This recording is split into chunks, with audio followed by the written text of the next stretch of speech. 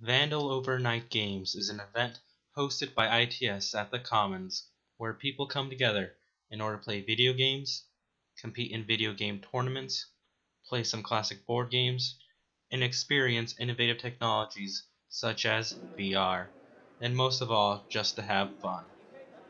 The main goal of Vandal Overnight Games, according to Benjamin Kirchmeier, is to host an event for underrepresented students on campus, such as gamers.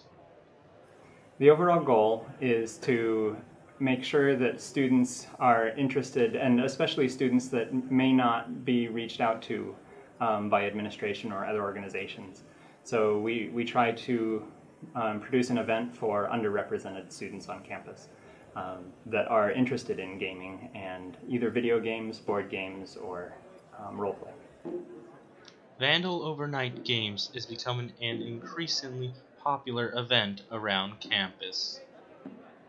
I'm really surprised that so many people showed up to it, but I'm also really happy that a lot of people showed up because it shows that a lot of people have interest in this sort of thing around campus. We started this about 2 years ago, and since then it has grown every semester. So we offer it in the fall and in the spring, and our goal for spring 2017 is over 1,000 students. This has been Sergio Trejo, reporting for the Argonaut.